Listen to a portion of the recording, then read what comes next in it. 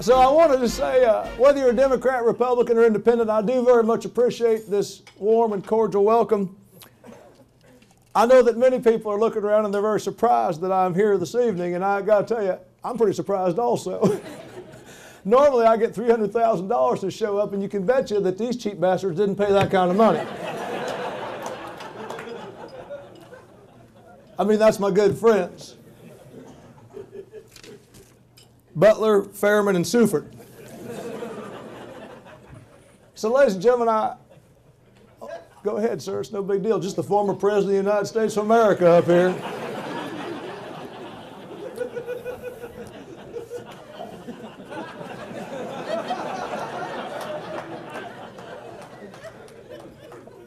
A little bit longer, you might have had a body cavity search.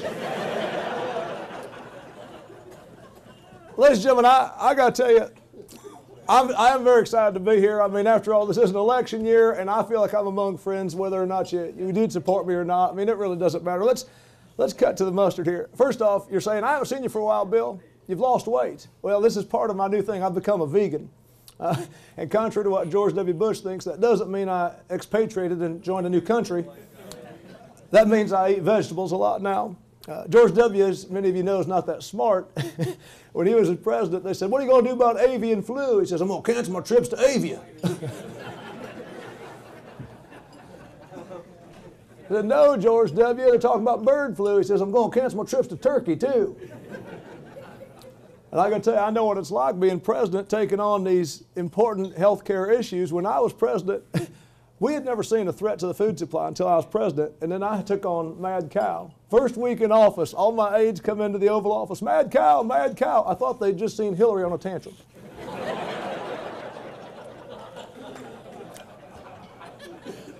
And now, of course, Obama had to deal with swine flu, and the funniest thing about that is, in Washington, D.C., everybody got swine flu except for Dianne Feinstein, Joe Lieberman, and Al Franken. That joke was for the 0.4% Jewish population in the state of Indiana.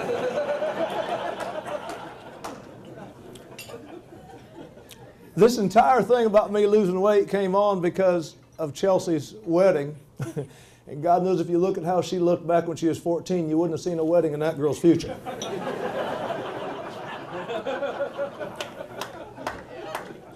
But anyway, she got married like...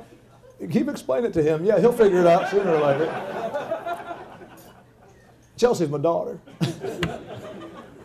And she got married. Follow along. The thing is, Chelsea gets married last summer, and everybody makes a big deal out of it. And Hillary, you know, always the mother hen, she says, now, Chelsea, you're getting married to this boy, and it's so lovely, but tell me, have you been having sex with him? Chelsea says, not according to Dad.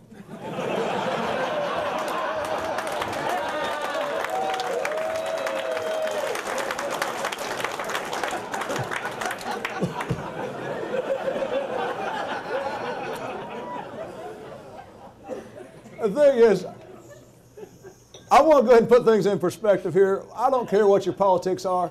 We can all agree that I was a great president.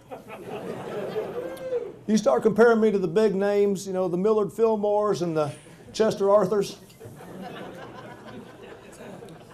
Those were presidents. Unlike Barack Obama, there's no debating I was born in the United States of America. Granted, it's Arkansas. But technically, that still applies.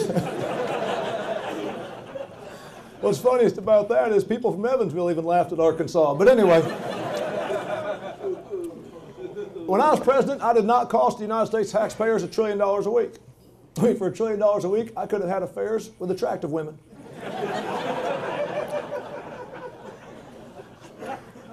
President Obama takes over General Motors, Chrysler, several banks, several institutions that are involved in investment, the whole entire healthcare industry. Nobody says a peep. I tried taking over Bosnia and people got after me. Most importantly, when y'all was president, your 401ks were fat. The economy was good. There was no crime. There was no wars. Y'all had money. And you impeached the guy that got you there. So to you Republicans in the room, let me just say this. Piss off. And I want to talk to you for a second about this impeachment, ladies and gentlemen. This was brought on by a bunch of jealous guys, happy, envious, because I got a little nookie on the job. And let's face it, we all would if we could. Some of you do. And I'm getting old now. I'm 66 years old, and it's funny because a gal not too long ago, she says to me, you know, President Clinton, you're not even funny anymore. I mean, you're sexual, you're picadillos, it ain't even funny. You're just a dirty old man. I'm like, what's the big deal? Am I the only guy that hangs around in the produce section wearing nothing but his socks? I don't know about y'all, but I mean, now that I'm aging, I do have some health issues. This is kind of what happens. You start getting older, you start having some health problems. And I went to the hospital with my heart problems. I'm on blood thinners, blood pressure. I'm on like 7 different pills. And some of you older guys can relate to this. Well, you get confused. And here I was a couple weeks ago, I accidentally took my dog's worm pills. You ever done that? And it's embarrassing enough you're taking your dog's worm pills. 2 hours later, you're scooting your butt across the carpet. That's embarrassing when company's coming over, I'll tell you that. Does that happen to you? I'm supposed to talk about current events. My good friend, John Brand, asked me to do that. I'd be a lot better friends with you if you'd pay me more to come here, you know what I'm saying? We're going to talk about the economy. And ladies and gentlemen, I understand the economy is in a rough shape. I mean, let's face it. My book sales are off 29%. I understand that people are hurting. How many people in here have read my books? My Life? Giving? The third one I can't remember the title of. Well, the hell with you people. The funny thing is about these books, George W. Bush has a book out, and let's face it, he ain't bright. Can you imagine reading all them pages with words like miscontribulate? The thing is, it's called Decision Points. It was originally called Point to Point. Let's face it, it's a connect the dot book. I'd say we got a 70% Republican audience here today, okay? Speaking of this whole thing, gas prices are now approaching $4 and $5 a gallon, and everybody says, is this going to affect the presidency? Absolutely, it's going to affect the presidency. We now have gasoline. It's about as expensive as my cologne. At the pump, they have a couple of new methods. You heard this. Obama wants to ease the pain a little bit, so it's going to be cash, credit, 30-year fixed, 5-year adjustable. I want to talk to you about something very honest. Because I know here we are in Lafayette, Indiana. If we want to revive this economy in this country, we have one simple answer. We're not to the punchline yet, honey. If we want to revive the economy in this country, we have one simple answer. Ladies and gentlemen, it's very simple. We've got to take over China and make them the 51st state. I mean, you think of it, Chinese people would fit into the current America. They're used to not being able to pay for gas, living 4 generations in one house, not having food. Everything we use, they made. More importantly, what we'd ought to do is just swap California for China. We get rid of the flakes. We don't have to change the flags.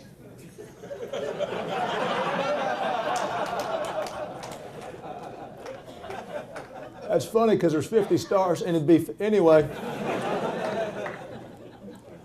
I mean, you think of it, we get rid of California and we take China. Basically, the number of foreigners in this country remains about the same. Got a politically correct audience here tonight.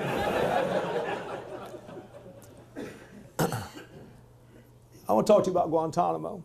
Ladies and gentlemen, that's always a good subject. That is a prison base in Cuba. Somebody interpret that for the crowd? Anyway, we just spent $750,000 of United States taxpayer money to build a soccer field down there for a bunch of Arabian terrorist prisoners. You guys hear about this? I mean, obviously somebody has a brother-in-law that builds soccer fields. You guys are all government officials. You know how this game works. An acre of dirt and a little grass seed, $750 grand. Yeah, I'm a soccer field constructor also. And yeah, face it, when Bush and Cheney were in charge of Guantanamo, we didn't spend this kind of money on recreation. A board, some rope, a water tank.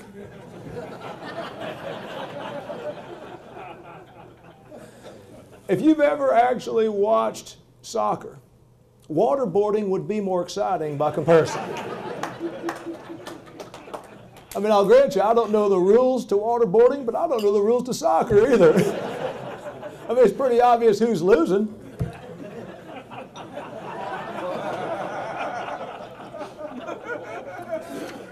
Oh, it's going to get a lot worse, too. Yeah, you might opt for the body cavity search here in a little while. I don't know if you guys heard that Hollywood is coming out with a new movie this spring, Three Stooges. Even Hollywood won't recognize Ron Paul.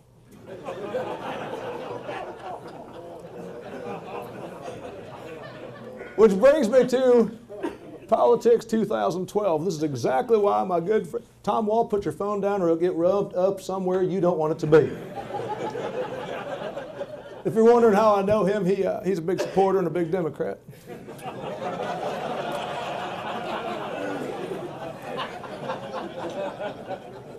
So ladies and gentlemen, I got to tell you something about this election. I've got a lot of opinions here, and that's why Mr. Brand asked me to be here. Every single election, the Republicans trot out the same old white guys. Ron Paul, Newt Gingrich, Ronald Reagan, Sonny Bono, Gerald Ford, Barry Goldwater. Well, them guys are dead, aren't they? They might as well be running.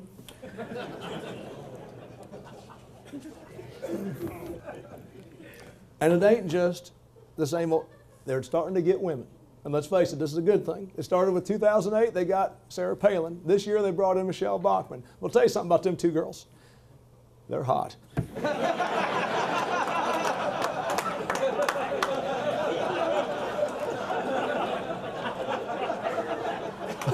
I mean, if Al Gore would look like either of them, we wouldn't have the interns.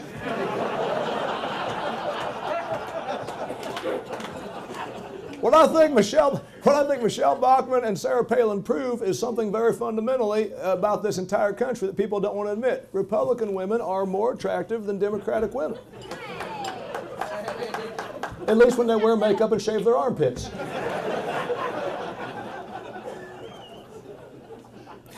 I keep seeing these middle-aged, attractive women that are running for office, and I keep wondering why? And then finally I found out Mary Kay Cosmetics went out of business.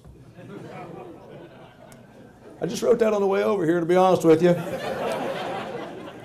The only Republican that's not running for president right now is Arnold Schwarzenegger. Of course, it's because he's born in another country. I'll let you take that one wherever you want to take it right there. He's got marital problems. You heard this. Maria Shriver, Arnold Schwarzenegger, they're kind of split up right now. She called him up and says, Arnold, I've got a friend that's a marriage counselor. I think we'd ought to get together. He says, great, a threesome. He said it in a voice that you would understand, but I don't speak that language, all right? I want to talk now. We're starting to have a good time, aren't we? You guys from South Bend? Lake County? I've always liked the way they do things up there.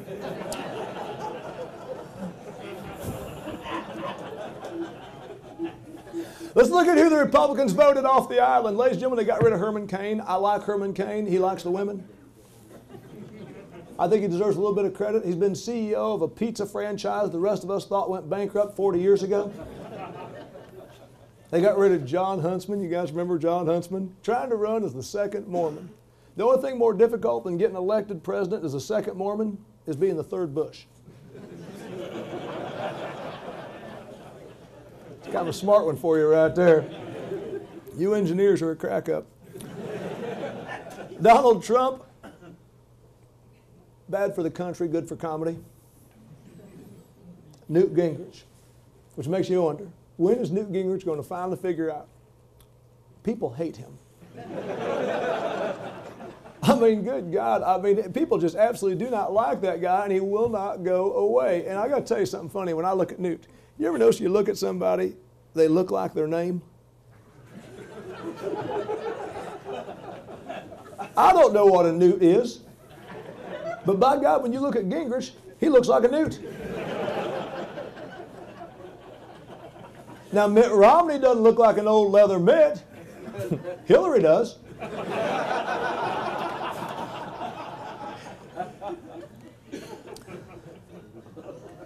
Ron Paul kind of makes me laugh. I mean, first off, when I look at him, he reminds me of Jeff Dunham's puppet, Walter. And the thing is, he's getting old and he runs every year. And the thing is, he's very big on just free market, leaving things alone. The only problem is when he starts saying, because he's like 72, when he starts talking about trickle down, that means he wet his pants. When he talks about trickle down, to me that says lift your feet. One thing that I think we all know is going to happen, those of us that are observers of politics, we know that 2012 is not going to be historic the way 2008 was, right? I mean, 2008 was a historic year. Just on the Democratic side, we had a choice, black man, white woman. And then we found out Michael Jackson was a little bit of both.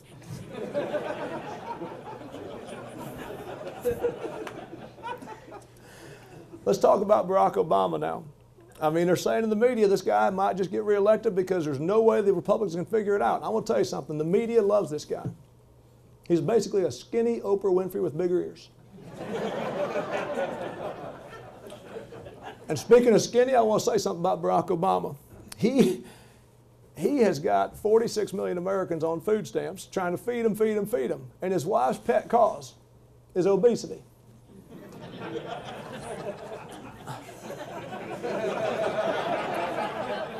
You guys starting to understand this doesn't make any sense? I mean, I finally called him up and said, hey, Obama, I mean, you have 46 million people on food stamps. Your wife goes on TV every day, says people are eating too much. Figure it out. You know what? Save the government money. Have the skinny kids eat the fat kids. Takes care of the epidemic. Gets people off the welfare rolls. Anyway, I thought it was a good idea. That's what we do in Arkansas.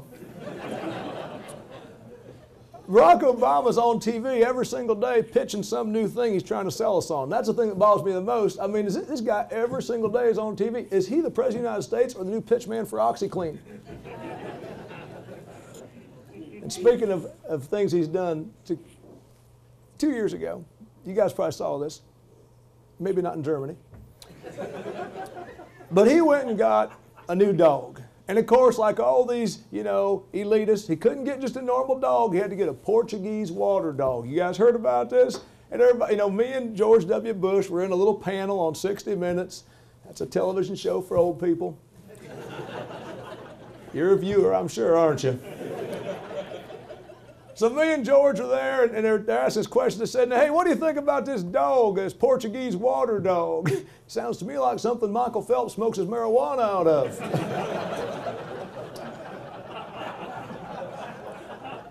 Portuguese, pass me the Portuguese water dog. Gurgle, gurgle. And someday, Mayor, when you're old enough to actually buy marijuana, anyway. For that matter, when you're old enough to vote. But anyway, I want to tell you something that's funny about this, though. They turned to George W. Bush. And like I said, he's a little bit slow. They said, George W., what do you think about Obama's Portuguese water dog? And Obama says, why couldn't he get an American dog? Like a German Shepherd.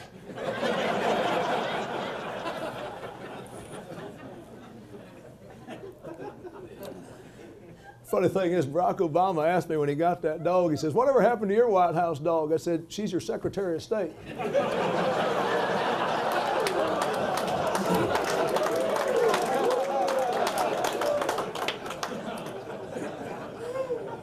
I want to tell you something that's interesting about that deal is that America has always been viewed by all the foreigners as people that are aggressive, obnoxious, with poor fashion sense. And we've been sending Hillary out there for 3 years. Enough said. Barack Obama, of course, has been touting green jobs. He's gotten a lot of credit for this, although I don't know what a green job is. He's got a lot of arrogance about this. I asked him, actually, a couple of years ago, I said, hey, Obama, what is a green job? He made me mow the yard.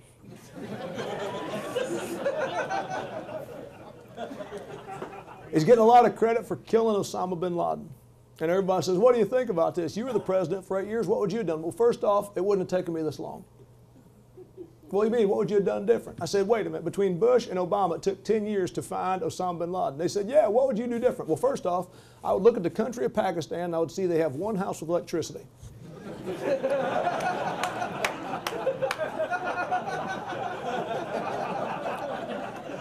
I might start by looking there. We took the Navy SEALs, this amazing military unit that is, amazing, and it still took them all this time. They said, would you have needed the SEALs? No. I would have found a more elite unit. I know of a group of men that they find the unfindable. I'm talking about the Gideons.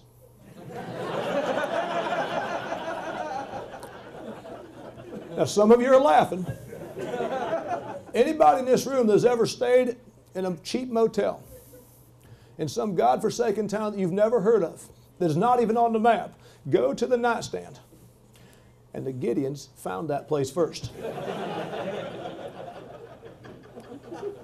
If I was President of the United States and I was looking for Osama bin Laden, I would have gone to the Oval Office and I would have brought in a dozen Gideons. I'd pull down a map of the Indian subcontinent, circle it and say, there's a Motel 6 over there. They'd have found him within like a day. To which I kept saying to myself, if all they're going to do, if the entire goal of this operation was to track down Osama bin Laden and shoot him in the head, why didn't they send him bird hunting with Dick Cheney a decade ago?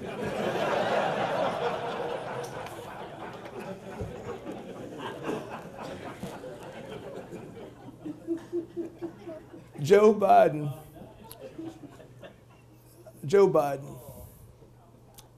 a pompous ass. I actually don't have any material on that subject. That's pretty much. George W. Bush has not endorsed anybody in this Republican race yet. And of course, all four of them said, thank you, thank you, thank you. So all you Dems in the room right now, we're going to go ahead and talk about George W. Bush. Let's face it, he limped out of office. He left office with an approval rating of 18. That's people, not percent. Basically like it's his mother and his brother and a couple of them. Anyway, it's amazing to me. But Mitt Romney wants the endorsement. I'm going to tell you something about Mitt Romney. You will not have any sex scandals with that guy. A dozen wives? Probably, but no sex scandals.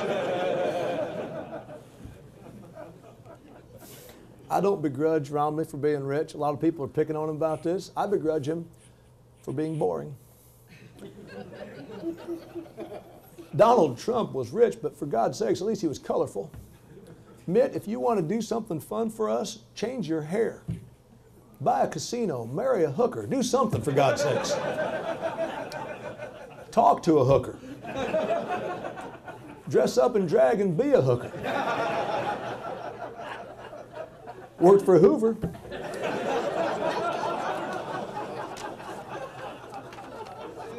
I told you it's going to get worse, didn't I? Now we're going to talk about my buddy Rick Santorum. I know there's a lot of people in this room that are saying, I can't wait until the Indiana primary, October 29th, when we can make our voices heard for the rest of the country. And I can vote for Rick Santorum. I want to tell you something about Rick Santorum. I honestly do not think that he is going to make much of a president. I think he'd make one hell of a televangelist. Some of you chuckle. Every time that man goes on television and talks about God, people send money. You think he's not having an impact? Just this Sunday, I watched the TV morning shows. I'm talking about the religious ones. Pat Robertson, Billy Graham, and Joel Osteen have all switched to wearing sweater vests when they preach right now. Okay, if any of you watched the news, you would have been laughing your ass off at that joke right there. You know, if Rick Santorum and his religious people do have their way with his health care and women's issues, he's going to affect more vaginas than I did, and that's saying something. And I want to cover that real quick also. I know it's been a hot button with Rush Limbaugh, the contraceptives and all this. I'm a big fan of contraception. It's kept me out of a lot of hot water. That's all I'm going to say on that subject right now. one of the things that the people of BFS asked me to do was to be here for your questions, because I know that it's not every day that the people of Posey County see a former president of the United States of America. So I decided I would take questions. I'm talking about questions of a non-mathematical, non-technical, non-controversial nature. Anybody in this room that might have a question now, would you please stand up, and I'd like to hear from you, and I'll do the best I can to shed a little light on it. Does anybody have any questions at all? Yes, sir. Yes. As a young, inspiring leader, sir, I do have a question for you. Given the current state of the global situation, if you were still in office, what would you do to remedy this? If I was president right now, Yes, sir. we got 2 different wars going on. The economy's going broke in about every country. We've got gasoline prices hitting for. If I was president now, I'd be drunker than a monkey. It's true. I was drunk half the time anyhow, to be honest. I'm drunk right now. Next question. Yes, sir. What are your insights on the Afghan people? That's a good question. I got to tell you, when you look at them Afghan people, I think that, honestly, their problems begin and end with their blankets.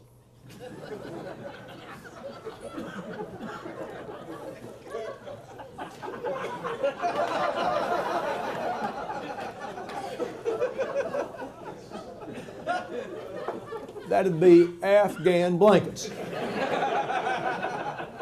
Now, some of you are chuckling, but let me tell you something. Any of you that ever spent the night with your grandmother? You know how hard it is to stay warm with a piece of yarn that's got holes all over it? I don't think them Afghans want a war. I think they'd be happy with a down comforter.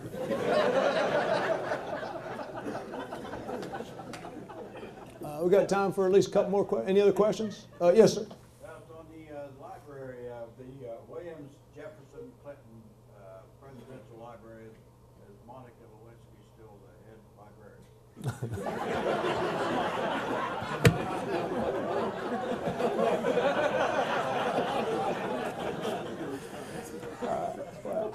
As for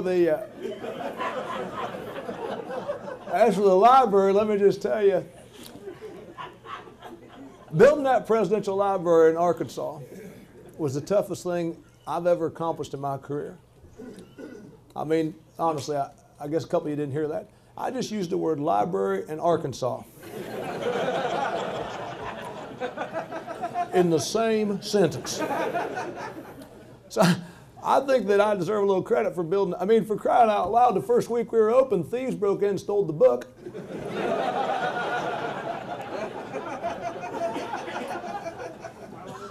And as for your other question about Monica's involvement there, I wouldn't say that she's the head librarian, but I would say Monica still has a position on my staff.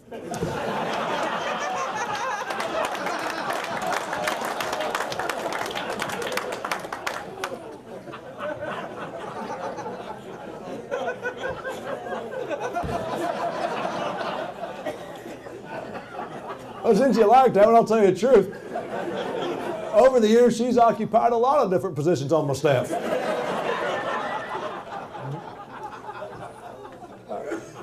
Next question. What do you think of the situation in Europe, particularly the Greek crisis? I think that things, thank you. To be honest, I don't know, but I think that Greece right now is broke. I think that we're about 3 months away from them moving from using the euro to moving to the gyro. And actually, a couple of you like that one. That's good. I will tell you the honest goodness truth about this deal with Greece. I think that it's just kind of like the China situation. I think we've got a lot of old people in this country, and we've got a lot of problems with Florida and real estate. I think what we ought to do is just take over Greece or buy them for like 100 grand and move some of our insolvent old people over there. I mean, I used to say we'd ought to move our old people up to Canada because they got socialized medicine. And, you know, if Canada says anything, we'll just point the nukes at them. Which means bundle up, you old bastard.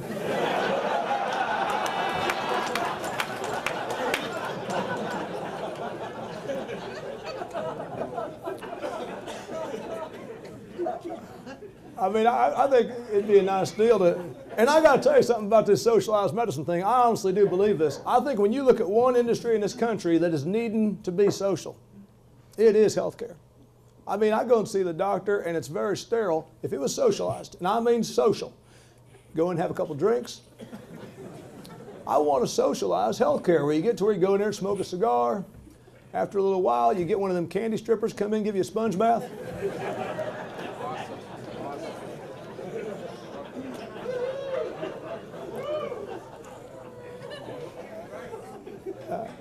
Next question. Yes, sir. Before you mentioned Vice President Biden, do you not think that Hillary made a stronger VP? That's a very good question, my friend. I couldn't help when you stood up and you looked a little bit like Cheney, and I was getting ready to duck.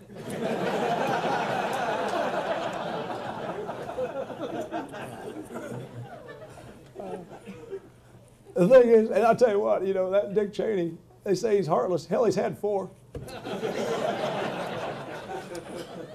I'm going to talk to you a little bit about this, what we're talking about, Vice President. I think, because everybody said Hillary ought to be vice presidential candidate for Barack Obama, and I disagree. And I'll tell you why. I think she would have made a much better VP for John McCain. He knows what it's like to be tortured.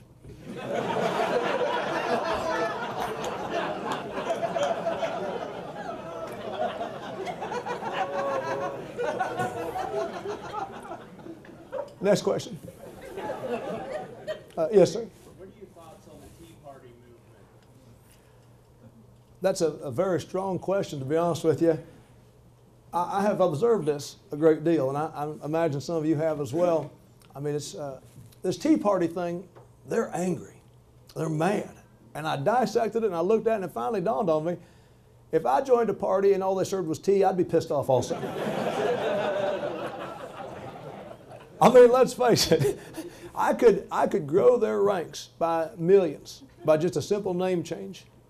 Long Island Iced Tea Party. Is that our last question? Do we have any more?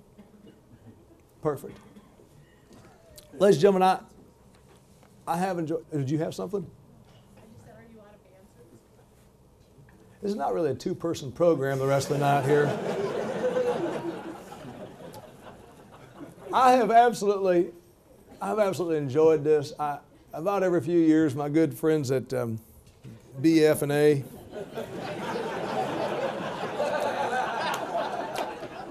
they call me up, we get together and we drink and hang out and talk about engineering and other exciting stuff like that.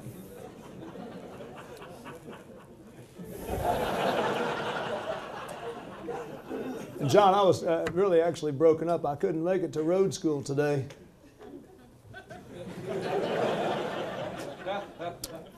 But I have enjoyed this. And I do enjoy getting out and meeting with everybody like this. I mean, you never know. I mean, even when you're a former president, you still have a fairly busy schedule. This morning I woke up and I went back to my own place.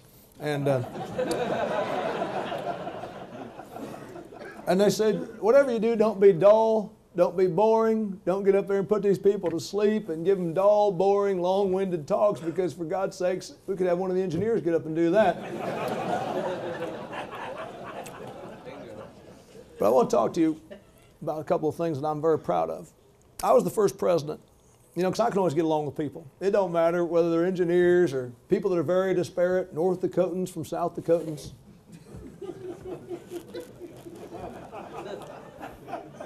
I went to Iraq. I know everybody always says, you know, what do you think about them Iraqi people? I don't know why they're so angry. I mean, it's sunny, it's warm. These people spend their lives in bathrobes and sandals. We pay a lot of money to go on vacation and do that. But one of the things I'm most proud of is I was the only United States president to ever go to India. And everybody said, why are you going to India? And once I got there, I thought that was a pretty good question.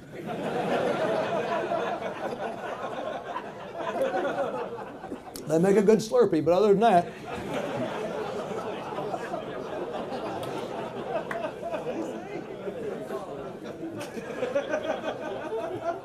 But I told you it's going to get worse, didn't I?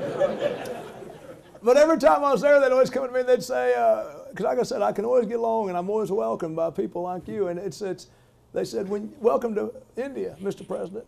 While you're here, do you feel the influence and the effects of Mohandas Gandhi? And I said, once in a while, but a shot of penicillin will clear that right up.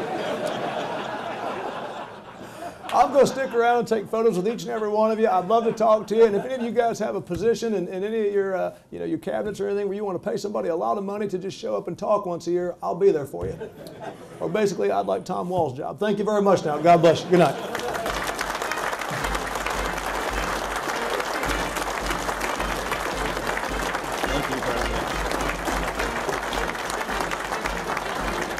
Thank you.